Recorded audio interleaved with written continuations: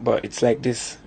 Okay. And I have my reasons. Laycon. Okay. And Laycon is because Laycon is underrated in the house. Okay. But he's a shark in that house. Yes. Then Prince, because he has presence and people like him. Yes. But my only fear for Prince is I feel like if he gets to, if what happens to me happens to him, he will leave. Because I feel like if Prince ever gets in the bottom four, yes, they will kick him out. They'll kick him out. Yeah. So what you're saying now, is this based off of the reception you've seen outside of the house? Because you said he's underrated and he's a shark. I'm talking about Laycon. Yeah. So is this because you've come out to see how people love Laycon, or this was all inside of the house? I spoke to him in the house. I said, look, for 5 weeks, you've not been nominated. Yes. You've not been in the bottom four.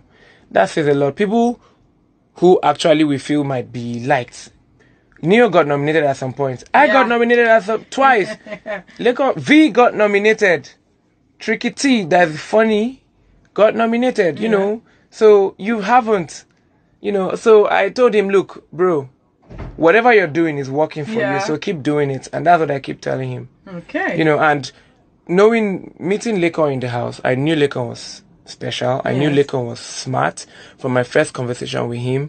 When smart. The very first time he opened his mouth to rap, he was intelligent, and I said, this boy. And I said, this boy. Yeah. All right.